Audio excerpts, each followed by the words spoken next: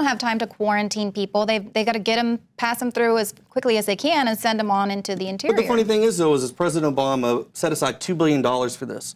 But they have no money. Yeah, they're asking for more, but they have no money to take care of this stuff. They have no money to get the CDC out there. And that's a whole other issue. They don't even care anything about what's going on down there.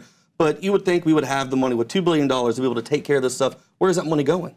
Now, John, you actually reported on some of these border towns or towns close to the border that are actually being bankrupt from having to house and take care of all of these illegals. Meanwhile, they're getting absolutely no help from the federal government, which created this.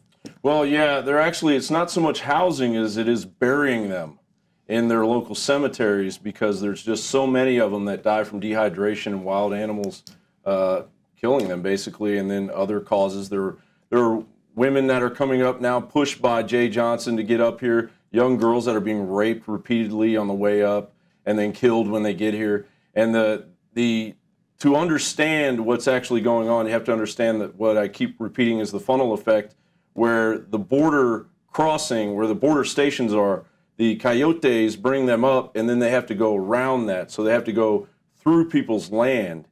And it just all depends on how hospitable that land is. That landowner, right. Right. So as far as these towns, Falfurrias, we spoke with the county judge, and he reported that the year before they spent $800,000 just dealing with all the things they deal with the illegals. But you go to that town, and it's completely broke. I mean, Detroit's bad, but Falfurrias is pretty bad too.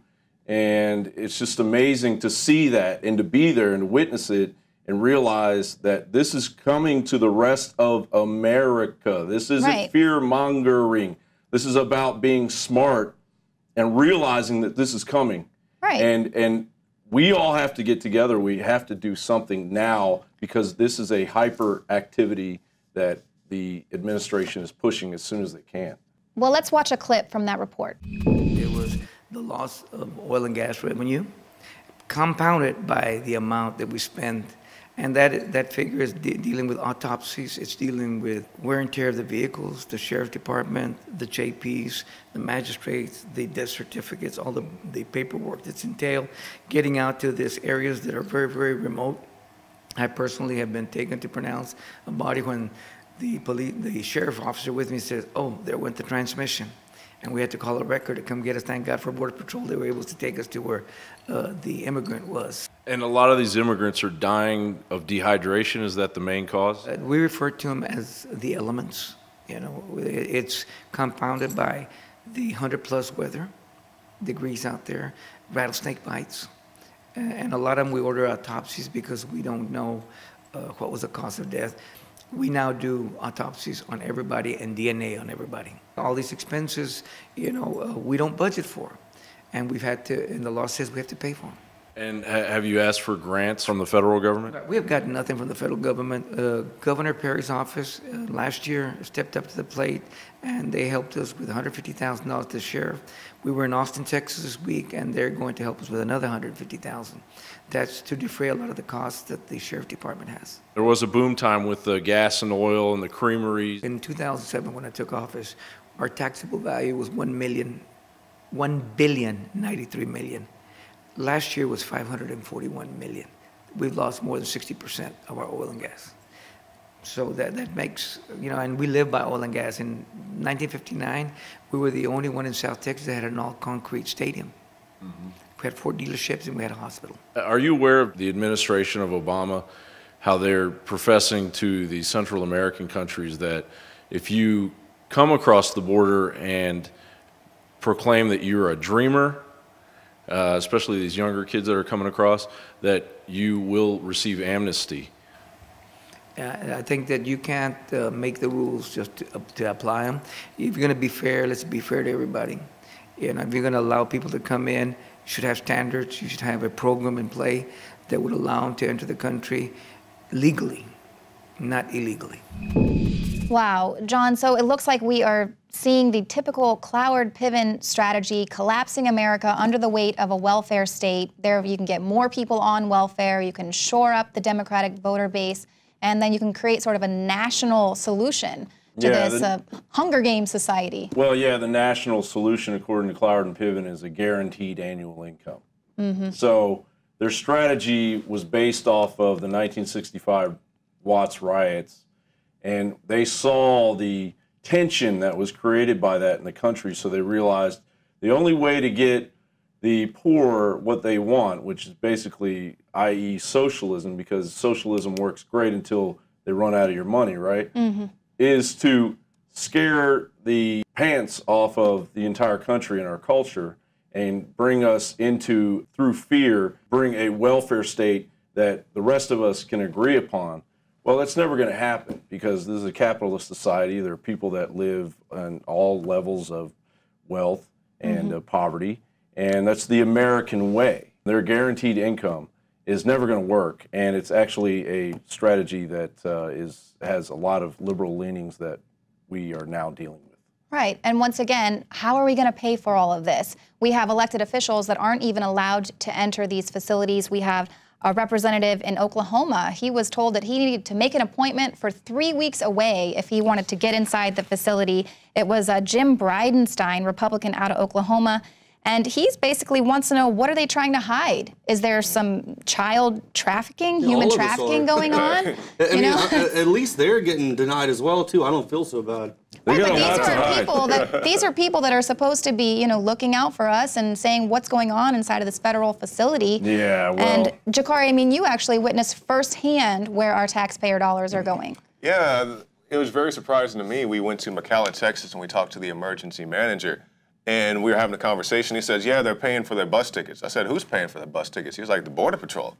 I was like, really? This is some very interesting information you're giving me here. Right. Because you think about an agency who is supposed to be housing these people, you know, prior to their court dates. But what they're doing is they say, hey, here's your order to appear in court, and here's your bus ticket to anywhere in the continental United States. So which is to say if these guys go all the way up to Maine, or if these guys go all the way up to Washington State, do you really expect them to drive all the way to South Texas just to get deported? Of course they don't. Absolutely, and that's a problem we've always had. And now the Border Patrol is strained as it is. I mean, yeah, right. They're going to get lost in the court system. Well, that's what they do, though. Half of them don't even show up to their court dates at all whatsoever. Exactly. It's actually 90%.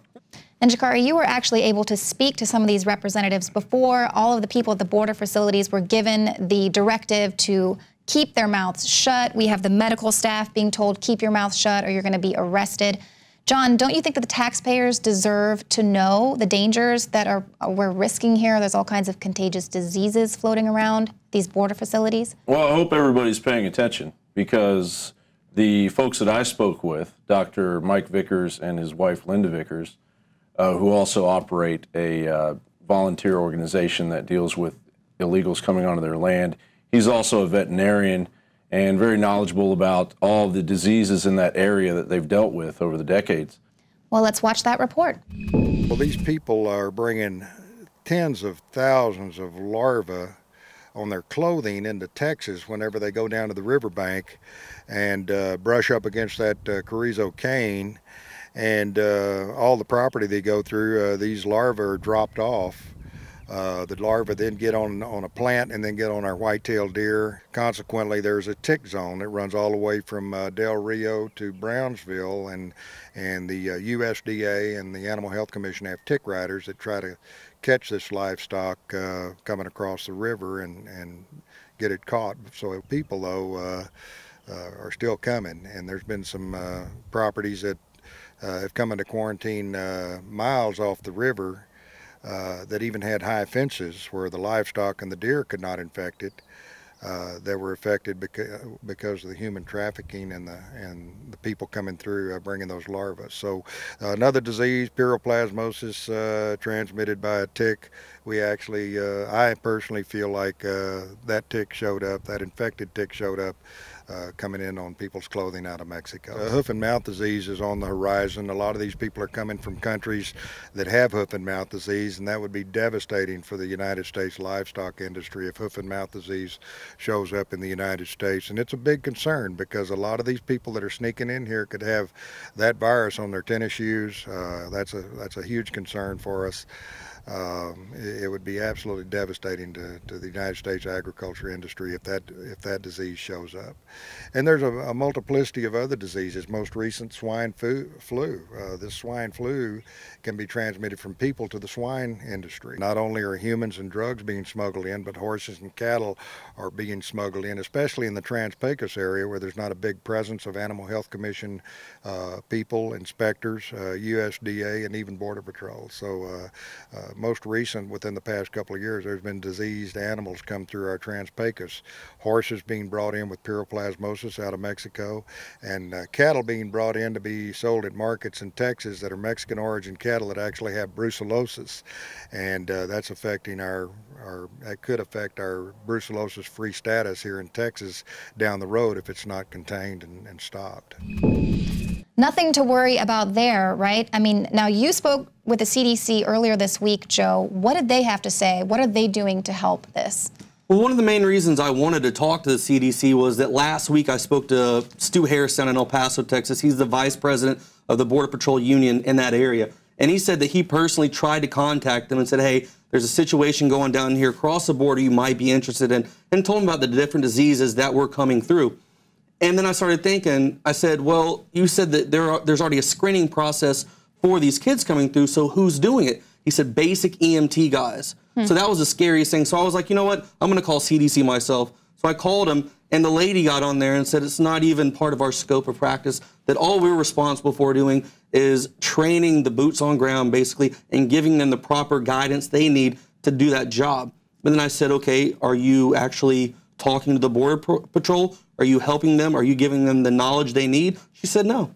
Wow. So we have a potential outbreak here, and the CDC isn't even around. Let's take a look at that. So you're calling in regards to the unaccompanied persons that are coming into the United States? Yes, about the 96,000 that have come in the past month, yes. And you want to know what the CDC is doing in regards to this information, is that correct? Yes, ma'am. The vice president of the Border Patrol Union, who is over these guys, said he has just contacted you guys, and you said it is not an issue for you to worry about. So they might be on call, but they're not going down there and taking care of the issues. Right now, Border Patrol agents are testing positive for tuberculosis, scabies, and pox. I definitely understand your concerns. At this time, if you have additional questions in regards to this topic, I would have to escalate this information, or you can go on to the cdc.gov website and ask your inquiry on the website, and they will respond via email. But this topic is out of scope for myself and the CDC info. They do not provide any additional information other than that. Well, who's going to go down to the border? When is this going to happen? Sir, again, we don't have that information. Right now, basic EMTs are supposedly screening these kids, which means they're getting past our borders, and they've made it to Lackland Air Force Base, which is in San Antonio, and there's a swine flu outbreak. There's no one here that could speak to you about this information. Why not? That's your job. It is out of scope for the CDC info. You are speaking to CDC info, not CDC. Is there a number I can call to talk to somebody? No, sir. We do not have information in regards to that. So there's no way that I can report an outbreak. I have to go to a website and hope that someone gets to it in time. If you'd like to report an outbreak, you can report that to the state or local health department. But it's not the CDC's problem. It's not something that the CDC regulates. So what is it that you guys do then? Since you don't go down to border situations where there's a crisis, where kids are coming over and bringing these viruses like MRSA and things like that into our country, since that's not an issue that you guys take care of, what is it that the CDC actually does then? Well, the role of CDC info is to provide general health information in regards to health risks in the world. We provide reliable, consistent, science-based health information on behalf of the Centers for Disease Control and Prevention. Are you guys providing information to the Border Patrol then to help them? I've already stated that we are not. Okay, thank you. And so it's not just contagious diseases that we have to worry about. We're also witnessing the overrunning of our country, but we're also witnessing the rollout of the domestic security force. Now, the medical staff inside Lackland Air Force Base said that they were threatened with arrest by a government-contracted security force. And they say that this security force is from the Baptist